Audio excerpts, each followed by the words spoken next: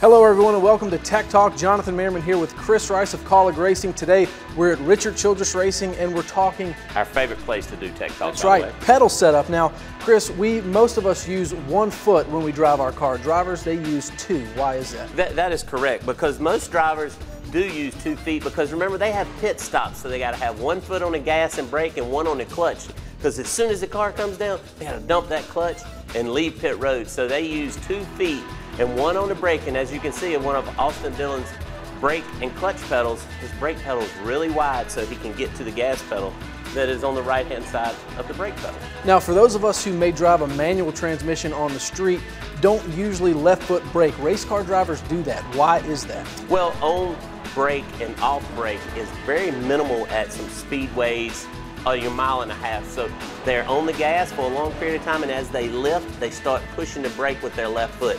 That is why. And that's why these are mounted so close together. That is correct. So left foot, right foot, they use both of them. We appreciate that, and we appreciate you watching Tech Talk. And for more technology and information, make sure you log on to NASCAR.com.